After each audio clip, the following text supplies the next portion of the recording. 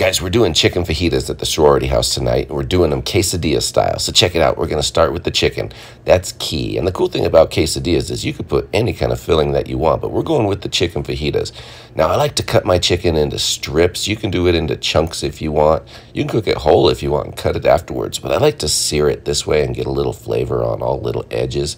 So for seasoning, I got salt and pepper to start, and we're going to hit that with some olive oil. Then we're going down with some garlic powder. We're going to hit that with some cumin, follow that with some dark chili powder, some paprika, and a little bit of oregano.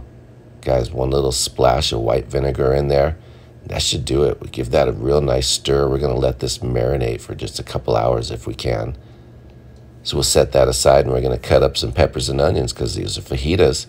Got to have those peppers and onions. So we're going to just julienne these. I got my red bells.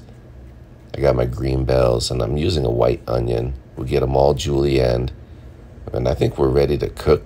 The griddle's heated up, and the chicken's going down. It's been marinating for about 2 hours. We're just going to spread this out. We want to let it get nice and caramelized. Get that good color on there. After a few minutes, we'll flip it, and then we're going to hit it with some lime juice. This is the last of the flavoring ingredients here. Just give that a nice stir fry up there on the griddle, and you're good. We'll pull that off and we'll set it aside. Now I have a bunch of girls in-house that don't eat the peppers and onions, so I keep them separate. I don't cook these all together. Of course, you can mix them all together, and it's the perfect fajita mixture. But we're going to keep them separate. I hit them with a little bit of salt and pepper. Let those go for just a couple of minutes. Get a nice caramelization on them. Those look good. Got some nice color. They're softening up, but they still have a bite. Guys, it's time to build a quesadilla. This is simple. Tortilla goes down. We're going to load it with the cheese.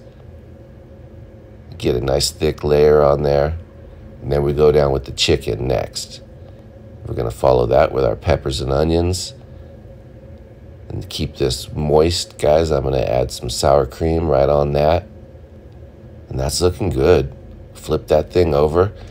We're just going to flip it back and forth a few times. Let it get nice and crispy. That's key for a quesadilla, that nice crunchy edge. Go ahead and just cut that thing into fourths. And look at that. It's just loaded, super flavorful, lots of cheese. I got some guac on the side, and man, this thing was amazing.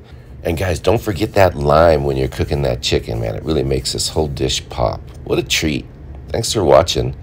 Cheers, everyone.